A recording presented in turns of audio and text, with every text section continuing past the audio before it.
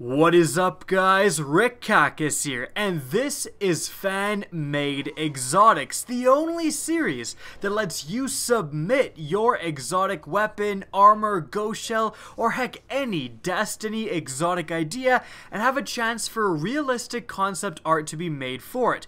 Now that's because I've partnered with the artist Benjamin Radiman, who makes these amazingly realistic exotic concepts. His DeviantArt will be linked in the description down below. Now before I start anything, the first thing I want to say, which is very important, is that we're doing something a little bit different with the submissions. Usually I'll make a comment and everyone replies to that comment with their idea, but in today's video for this episode, we're going to try something a little bit different. Instead of doing that, all you guys need to do to submit your exotic idea is simply post it in the normal comment section. So just make a comment with your exotic idea. Please remember to include its name, a description of what it's all about. That will help, anything that will help Benjamin know, what design features to incorporate, the exotic perk, and likely include the rest of the perks, the gun archetype, all of that stuff that isn't necessary, but it shows that you've actually thought about your idea and how it would fit into the game.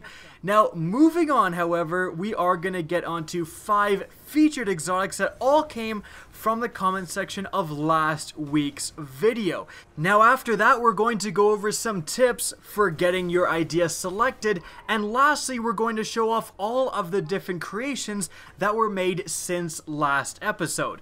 But guys, before we start on any of that stuff, remember, if you enjoy this series and want to see more, please remember to support it by simply rating and especially sharing this video. And if you're planning to submit an idea, make sure you're doing it on the newest video. If there's a newer video than this one, an annotation will appear right now leading you to it. Now let's get started here with the first featured concept, the Vituperation, exotic scout rifle concept by Rel the Infinity Theorem. Now this weapon has a few unique perks, the first one being an exotic passive perk called Vituperation. This weapon fires in full auto and regenerates ammo straight from the magazine.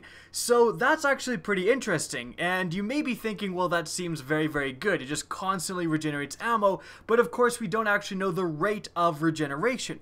It could regenerate ammo at a kind of slower pace, so if you shoot 5 bullets, you'll see, a bullet appear, and then another one, and then another one, stuff like that, so that if you get in a heavy firefight where you're expelling a lot of ammunition, you're still going to have to reload this weapon.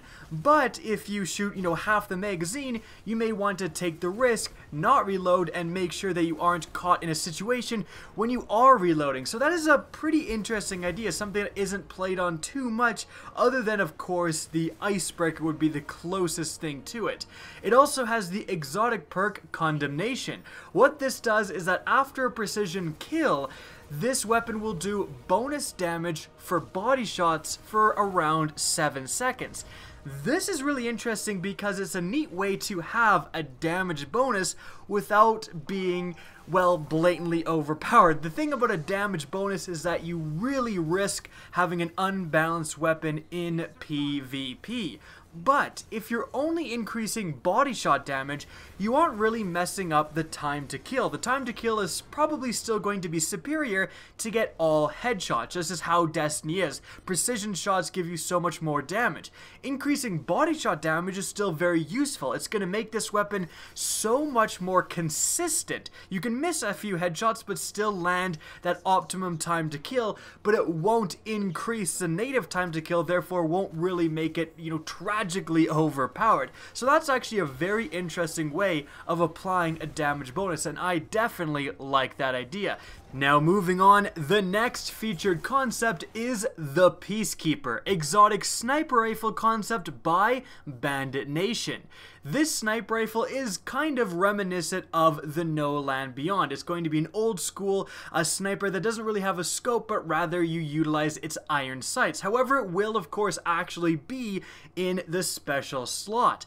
Its first exotic perk is an exotic passive perk called Immovable. Now what this perk does is that it massively reduces the flinch you get when aiming down sights with this weapon. And that totally makes sense when you're utilizing a sniper rifle that just uses iron sights. You know, just like the No Land Beyond has much less flinch than normal, this weapon also needs a little bit of help actually competing. Otherwise, you know, any shot from a scout rifle or a pulse rifle would just fling the sights right off target, and that would be disastrous. Its other perk, its other exotic perk I should say, is Enforcer. Upon getting a triple kill, a piercing round is added into the magazine.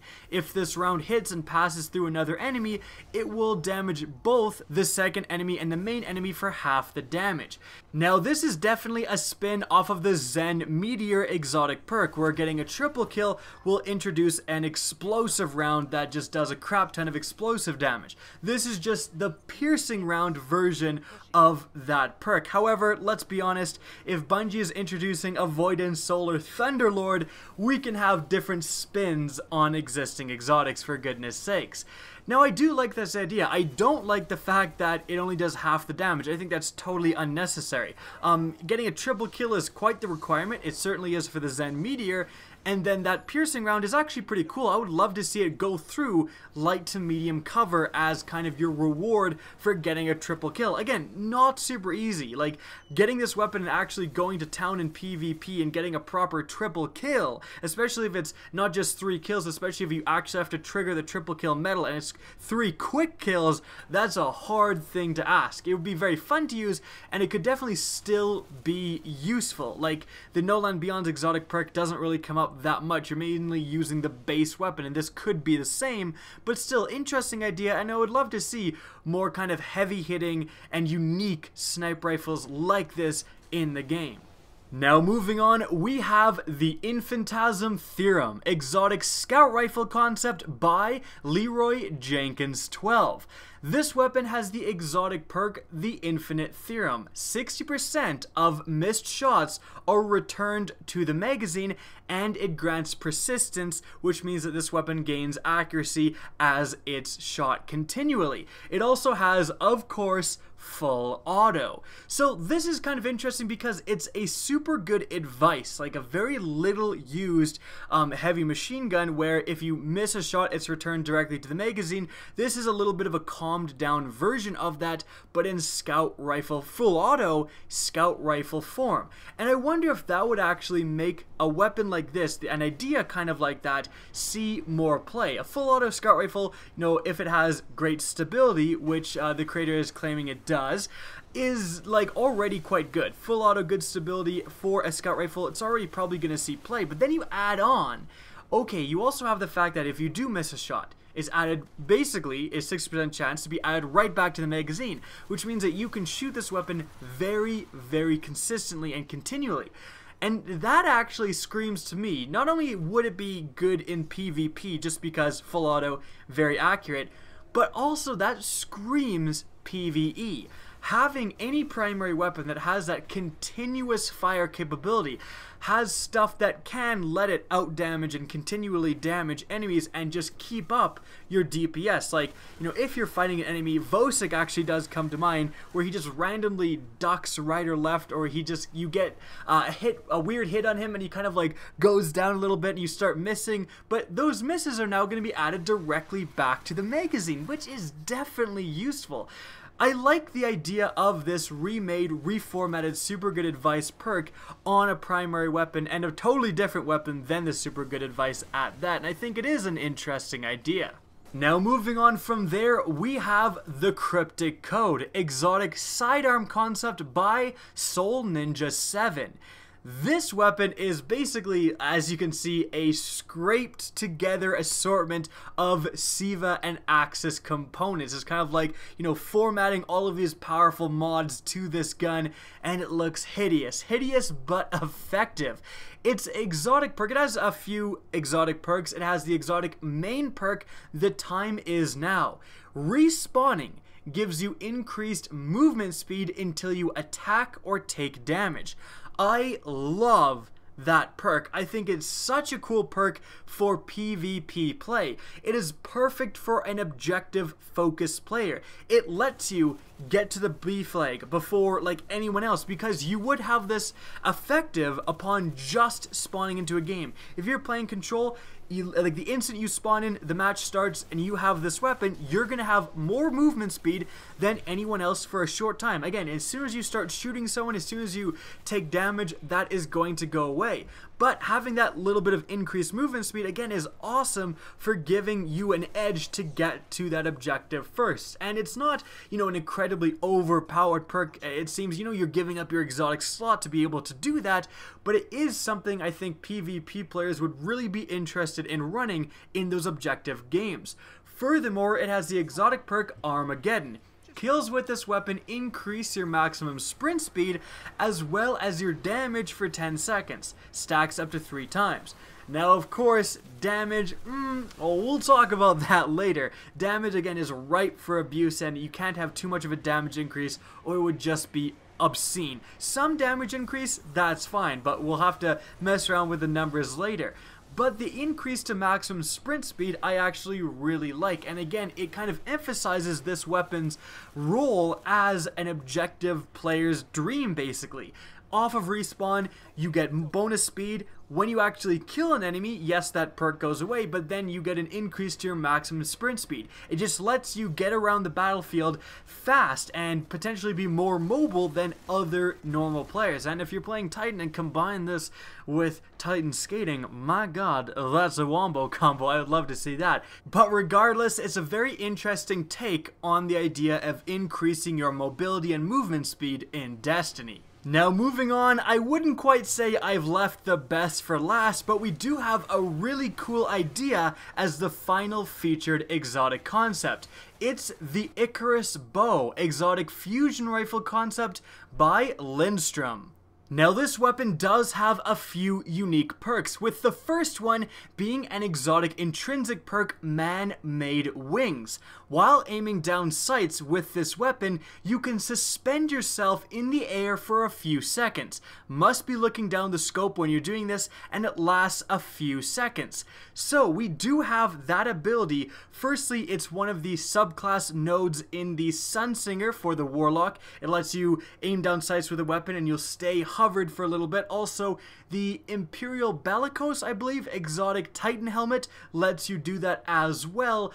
But this, putting it in the hands of a weapon, lets anyone do it, no matter what class you're playing, no matter what subclass you're playing, so it opens up a lot of very unique gameplay opportunities. This is combined with the exotic perk, Too Close to the Sun. Your charge rate is faster while in midair, and kills with this gun while in midair resets your jump cooldown, but increases your fall damage. So, what you can do with this weapon is jump in the air, aim down sights, pick off an enemy, and actually jump again. Like, it'll reset your jump, which means that, oh my goodness, the possibilities for doing that and just being all around the map, hovering in the air, seem so much fun. Now, of course, you do have to get a kill. You have to be in the air, completely exposed. Like, there's no cover to hide behind when you're in the middle of the air. You pick off an enemy with a shot from this fusion rifle, and then you can jump again, reset, and hopefully do it again. Keep jumping for some insane wombo combos, and holy crap, if this gun was introduced, I guarantee there'd be like kill streaks with this thing that would always show up, you know, in the top of the Destiny movie of the week and stuff like that. It would just be so fun to see the highlights of people using a weapon like this. This weapon would also lead to some really cool gameplay tactics in PvE. It's a lot easier to pick off an enemy in PvE. You just have to kill a thrall or whatever,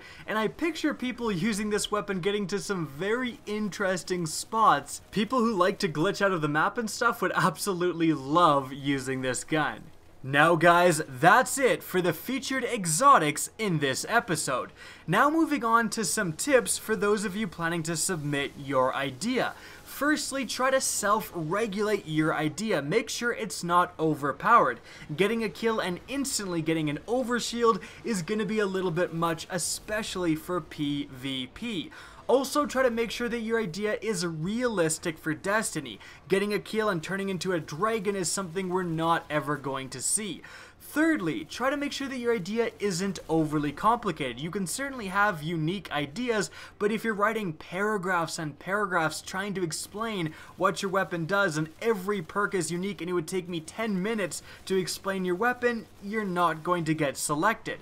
But, however, lastly, really don't be afraid to go well out of the norms when it comes to creating weapons. Don't think that you have to just create auto rifles, scout rifles, etc.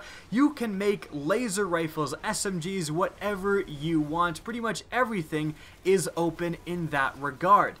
Now, moving on, we're going to shout out all of the ideas that were made since the last episode, with the first one being the Vaquero, exotic scout rifle concept by Jared Hayes. After that, we have the Super Stinger Type 2, heavy sniper rifle concept by Controlla Skills. After that, we have the Timeless Wonder, exotic pulse rifle concept by King Kapuya. After that, we have the Duplici Vita, exotic sniper shotgun by Dusty P9. Moving on from there, we have finally the Domino Effect, exotic rocket launcher concept by I've Gone Fishing. Guys, that's gonna be it for this episode of Fan-Made Exotics. Again, remember, if you enjoy this series and want to see more, please remember to support it. If you guys want to see Destiny content similar to this and don't want to miss out on the next episode of Fan-Made Exotics, make sure to slap that subscribe button. And also make sure to press the little bell beside it so that you're notified of new uploads. If you guys want to get in touch with me and keep up to date with the latest channel activity, the best way is to follow me on Twitter at RickCacus. That's linked in the description down below, as is my Twitch channel, which you can also follow. Again, I hope you enjoyed the video, and as always, have a good day.